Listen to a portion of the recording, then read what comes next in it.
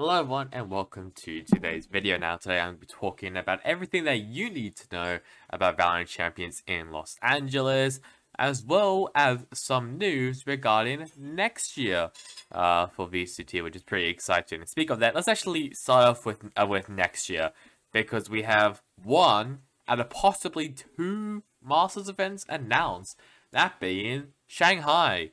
So Valorant will be going to Shanghai for maybe the second or the first Masters event. We're not really too sure if there's going to be multiple or not. I would like to see multiple, maybe two, maybe three, maybe even four. Actually, I think four might be stretching it a bit, including champions, but not really too sure what Valorant's plan is for next year. All we know is that this is the only thing that is confirmed, which is Valorant Masters will be going to Shanghai on to the second international event of the 2024 VCT season. So that basically confirms that this will be the second Masters event. So basically, this will be Masters 2 Shanghai, which is very, very, very exciting. Obviously, it says with the launch of Valorant in China, we wanted to bring one of the biggest esports events on the VCT calendar to our newest community. Over the past months, teams from the region have begun to leave their mark on the international stage, most recently with EDG's incredible run at Masters Tokyo. That was also a big thing that definitely put China on the map. Shanghai has played host to legendary esports events like the 2020 League of Legends World Championship, and will have many surprises in store for fans attending in person and watching online, which is very exciting. It will take place in late spring of 2023 and will feature the best teams from each region's international league and qualified events. We'll be sharing additional details about the format, venue location, and tickets in the coming months. So that's really exciting, especially for me as well, because I'll be able to watch this Masters over in Shanghai because it's close to Australia, which is a good sign. But yeah, I think this is a great sign for Valorant to continue to grow in China. We already have 3 Chinese teams competing in Champions this year in Los Angeles, and EDG, they have a pretty good chance. As for FunPlus Phoenix and Bilibili Gaming, maybe mid-pack at best. I don't really have a lot of faith in them, but in Edward Gaming, they could maybe surprise some people. Maybe top 10, maybe even top 5 even, if they really turn it up. So, really excited about Masters 2 Shanghai. Really excited.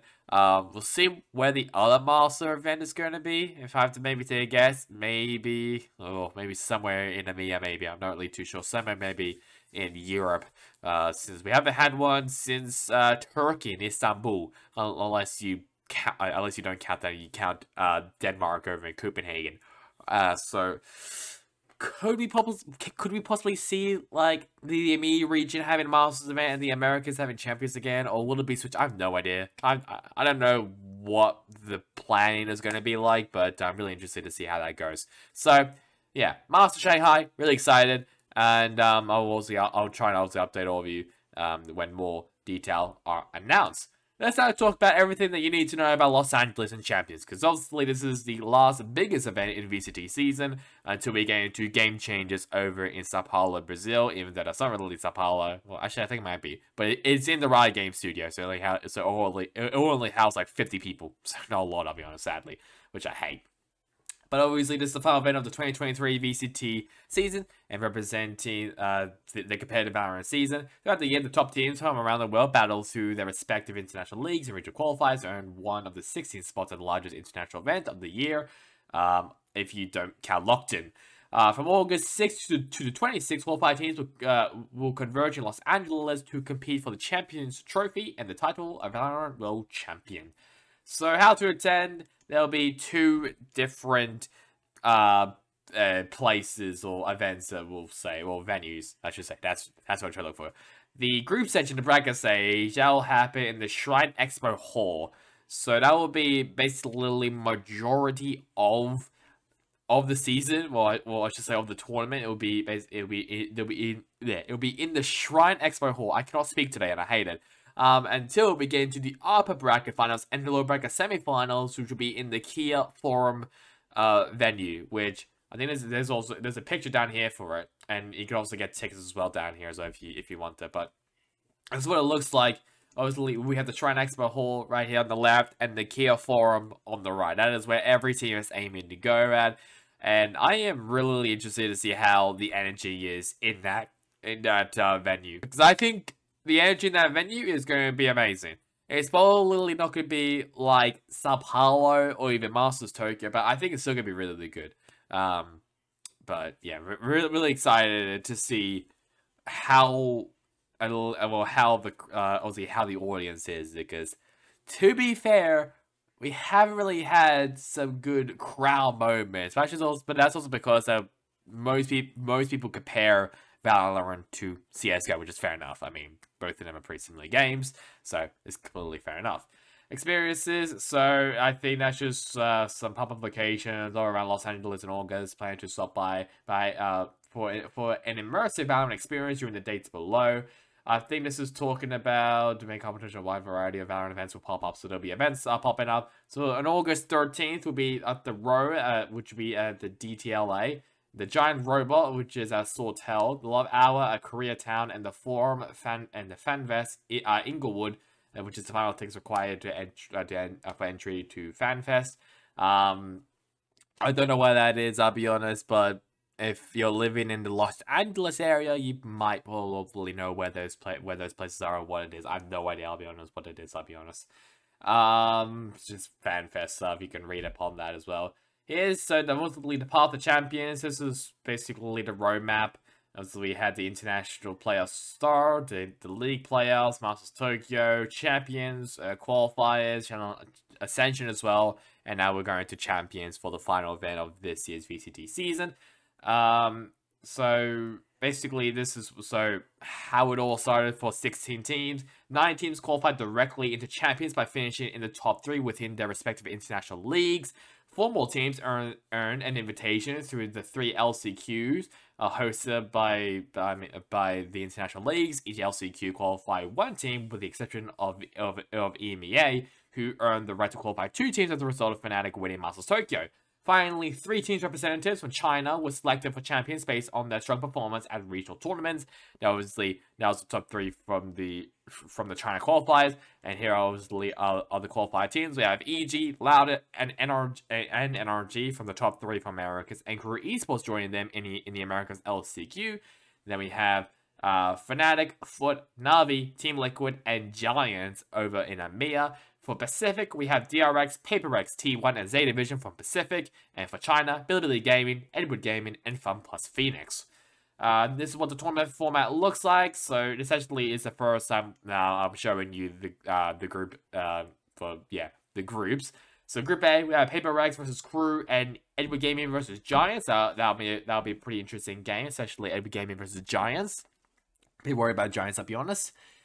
Group B, we have Evil Geniuses versus Fun Plus Phoenix and Fort versus T1. I think that might be a good matchup, though. Fort versus T1. Group C, we have Fnatic versus Zeta, oh boy, and NRG versus Bilibili Gaming. And then Group D, which is nicknamed the Group of Death, we have the Twins going at it. Team Liquid versus Na'Vi, and DRX versus Loud. So definitely the Group of Death over in Group D. And I don't know what this one is. Oh, okay, so this is the playoffs. Okay, so Team 1, 2, 3, 4, 5, 6, 7, 8. That's just how the playoff bracket is going to look like. Nothing really special.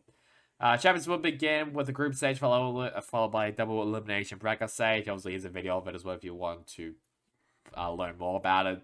The in-game experience. So there will be some drops coming in. So on August 4th on to the 28th. So the first one will be the title, which is Lowrider. Which obviously you have to watch a live game between August 6th and August 13th. It might be pretty difficult for me, I'll be honest, but I'm going to try to get some of these. And then the second one is a Spray, which is Gecko Diff. You have to watch a live game between August 16th to the 25th. And a player card, which is called Champions 2023. Watch a live game on August 26th, which is the grand final for Champions. Obviously, there's a little stuff there. To celebrate Champions, we've placed references to Champions in various areas of each map, so you can spot them. It's kind of like what they did with Masters Tokyo, and a bunch of other events as well they did in the past, so nothing really special there. Esports and Client Hub, we're making it easy to get all your VCT info without leaving a Valorant client experience Champions directly in the game, which is pretty nice. There'll be also an event pass and also a collection like they done for since the inaugural of 2021. And this is what the schedule looks like. So first, ironically, will be Group D, the Group of Death. Team Liquid vs Na'Vi will be starting off, followed by DRX and Loud. And then from now on, from then, we're going to have 3 matches in one day, up until Friday on August 11th, which will be just 2 matches a day. Dark days includes Monday, August 14th, and Tuesday, August 15th. And then right after that will be the schedule for the playoffs. So first will be upper bracket for round 1, and then once again upper bracket again, lower bracket, upper bracket, lower bracket, dark days, upper final, lower semifinals, lower final, and then the grand final at last. And so these are all the schedules as well. But to watch them, obviously you can watch them on Twitch and YouTube, and you can you can do a watch party and stuff. I'm not too sure if I will be doing a watch party, considering that I'm on the other side of the world, so I'm probably not going to be doing that, sadly. But there's obviously many channels are going to be watch partying this massive event, especially Tarek, who I'm guessing will be invited into the Kia Forum venue when that occurs. So, yeah, that's really about it. I'll leave a link to this article and the Masters Shanghai article as well down in the description below, so you can read it for yourself. So that's really about it for me. Hope you guys enjoyed it. Just a reminder as well, like and subscribe. It would really help me in this channel to at least be successful, do well as well. So, yeah, that's really about it for me. Hope you guys enjoyed it. Catch you guys next time in the next one. Goodbye.